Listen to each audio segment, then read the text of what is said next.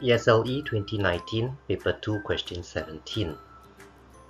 The first four figures of a pattern are shown below. The table shows the number of white and grey triangles used for each figure. A. Fill in the table for figure 5. B. What is the total number of white and grey triangles in figure 250? C. In figure 250, what percentage of the triangles are grey? Now, we are going to look at the figure itself, and we are going to count the white and the grey separately. So in figure 1, I have 1, and that is purely white. In figure 2, I actually have 1 plus 3.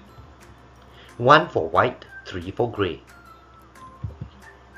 In figure 3, I have 1 plus 3 plus 5.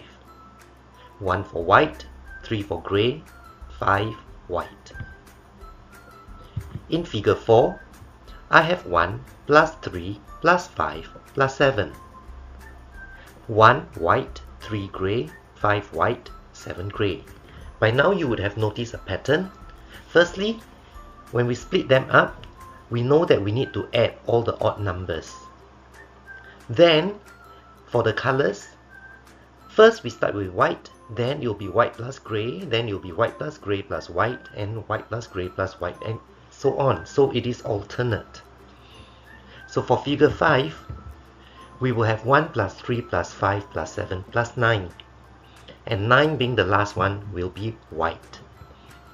So all I need to do to find the total number of white triangles, I just need to add 1 plus 5 plus 9. That will get me 15. For grey, I only need to add 3 plus 7. I will have 10. For B,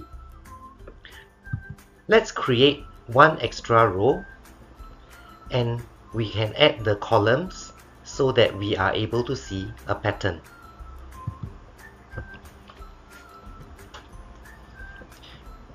If you are familiar with your multiplication table, you will realize that this pattern is actually a square number pattern. Square number pattern means you're using the same number to multiply by itself. So for figure 1, you actually have 1 times 1 to get 1. Figure 2, you have 2 times 2 to get 4. Figure 3, you get 3 times 3 to get 9. Figure 4, 4 times 4, you get 16. Figure 5, 5 times 5, you get 25. And it so happens that the numbers you use to multiply also correspond with the figure number. With this, we should be able to find the total for figure 250. We need to use 250 to multiply by 250. We will get 62,500. To calculate the total number of grey triangles, we must work out the difference between the number of white and the number of grey triangles.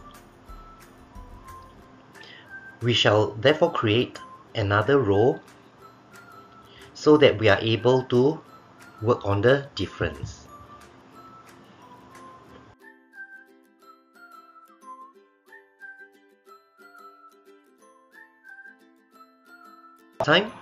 In the first column, you're actually using white to minus grey because we have more white than grey. But for figure 2, you need to use grey to minus white because there are now more grey than white. Moving on to figure 3, it comes back to more white than grey again, and so you need to use white to minus grey. The pattern continues, and you'll find that the difference actually is exactly the same as the figure number. For all the odd numbers, you will find that there's more white than grey. And for all the even numbers, there are more grey than white. Now we are calculating for figure 250.